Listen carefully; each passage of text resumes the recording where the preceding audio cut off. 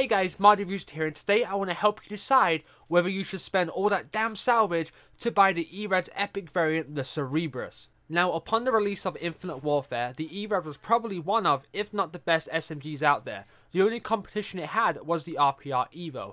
But nowadays we have all these DLC weapons such as the VPR and the Trencher that are really good SMGs, and can the E-Rad still hold up? Now, the Cerebrus has two pretty damn sweet perks on it.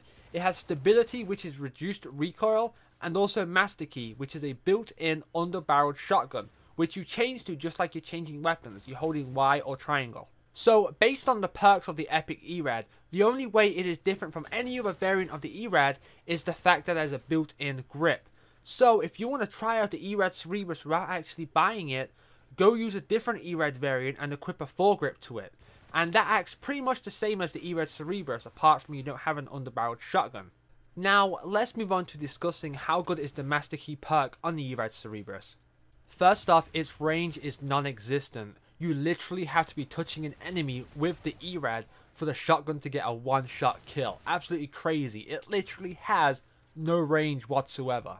But on a positive note, there is no rechamber time at all for the E-Rad Cerebrus' shotgun, so you can essentially fire as fast as you can pull the trigger. Before we move on, there is one important thing you need to know about the E-Rad Cerebrus, and that is no matter if you're in shotgun mode or SMG mode, all the bullets come from the same stockpile. So if you go to shotgun mode and shoot a shell, then go back to the SMG mode, those 5 pellets are going to come out of your SMG stockpile. So if you go to the shotgun mode and shoot off all 6 of your bullets, then holding Y to switch back to the SMG, you're going to need to reload. So you only use the shotgun sparingly, which is what you're going to do anyway because it has no range. So based on that, you guys are like, oh my god, this shotgun sucks. Well, not exactly. It still has its uses. I love using it on Genesis as those tight corners. I change to my shotgun and go around those corners and you just rain down bullets, dude. You can get quad feeds with this thing, seriously. If there's enough people in your way and you are close, this shotgun will mow them down really fast.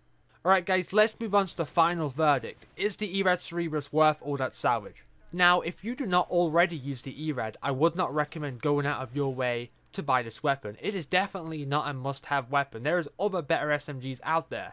However, on that note, if you do already use the E-Rad and you do not have an epic variant, this weapon will work for you. Alright guys, and that is going to wrap it up for this video. Thank you for watching. If you made it all the way to the end, don't forget to drop a big fat like on the video. Let me know in the comment section down below what you guys think of the E-Rad Cerebrus. Do you think it's better than the Cyclopean variant? Make sure you guys let me know your opinions. And if you guys want to be a proud member of the Mardy flock, don't forget to subscribe to the channel. And on that note, I'm out guys. Peace.